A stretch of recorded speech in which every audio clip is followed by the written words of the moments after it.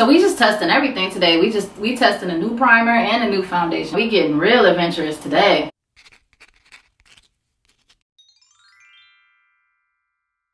Hey loves, welcome back to another episode of Foundation Friday.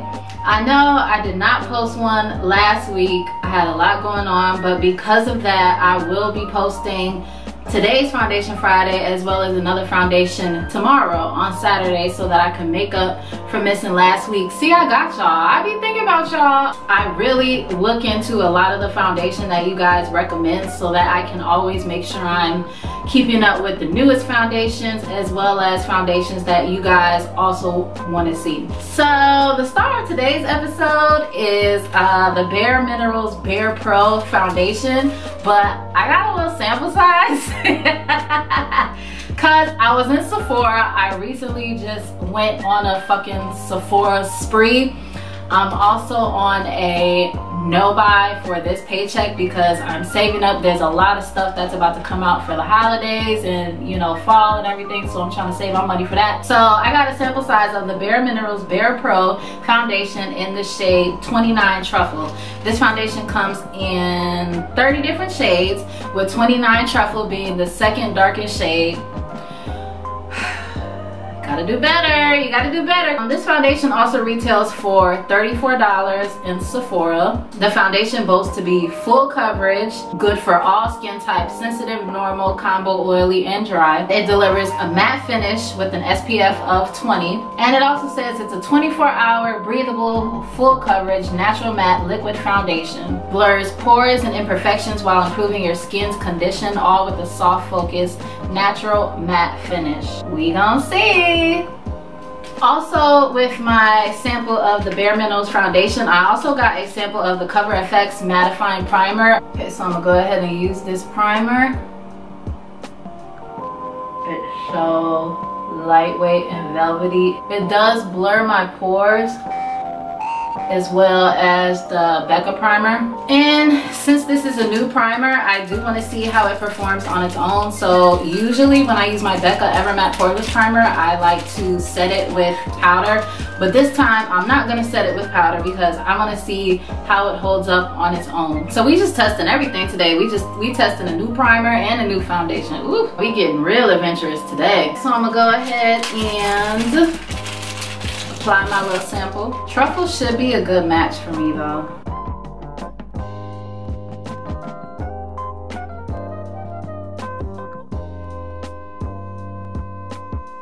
This is not looking too red or anything on me, so far so good. It's kind of hard to blend out. It doesn't blend as smoothly as other liquid foundations. The color match is a little off, but I think once I highlight, contour, and then I set it, it should be all right. As much as I like for my hyperpigmentation and, you know, my dark spots, whatever, I like for them to be completely covered in order to consider a foundation full coverage.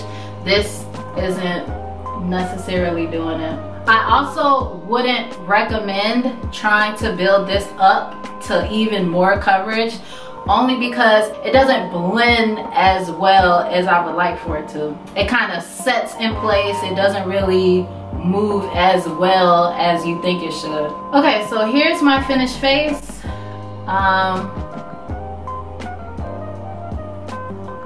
I used a little too much setting powder. I used the Mercier Transluscent powder, so I think in the viewfinder I have like kind of like a white cast. I hope it's just the setting powder and it's not the foundation. But here's my finished face. So we're just gonna rock this foundation for the rest of the day and see how this goes. So the time now is 5:15, so I'm just gonna wear this. I'll see you in a few hours and I'll let you know how everything holds up. So it's almost midnight and yeah, I am a freaking grease ball. A couple things I noticed about this foundation is it feels so heavy and it's not even like super full coverage. So that's already one strike. Another thing is that when I was trying to apply it, it was hard to blend. So that's strike 2. I did set the foundation with the Mercier powder, but I didn't do my normal trick of setting the primer with the translucent powder because I am trying out a new matte primer. So what I'm gonna do is try it again tomorrow, use my regular tried and true Becca Ever Matte primer, and also set the primer with a translucent powder. And hopefully I will not still look like this, because this amount of oil could be from using a new primer, or it could be just the foundation acting crazy. I don't know, but I'm gonna give this foundation another shot tomorrow, and then I will give you my final thoughts. See you tomorrow. Hey y'all, so it is day 2 of me testing out this foundation, the Bare Minerals Bare Pro foundation in the shade 29 Truffle. Now, like I told y'all yesterday, I got a sample size and I don't have a whole lot left, so I don't know how this is gonna work out today. I'm gonna do the best I can with the little tiny bit of foundation I got left, but damn, it is what it is. We gonna make it work. So I've already primed my face. Today I'm using the Bare Minerals, no, not Bare Minerals, the Becca Ever Matte Poreless primer, which is my holy grail primer that I use in every single foundation video. And I also set it with the Mercier translucent powder. So I'm just gonna go ahead and put this last little bit of this foundation on my face, and hopefully I can get some good coverage with it, and we'll just see how it works out today.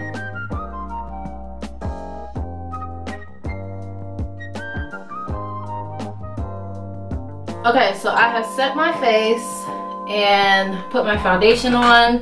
I'm not gonna do anything else to my face, you know, like concealer or whatever like that, because I really want to see how this foundation will hold up again today using a different primer technique underneath. So the time now, 2:10 p.m. and I'll come back in about 7 or 8 or so hours. I'm not really going anywhere today. I'll just be chilling around the house. So I'll come back in about 8 hours and I will let you know my final thoughts on day 2 of testing out this Bare Minerals Bare Pro foundation. So I'll see you in a few hours.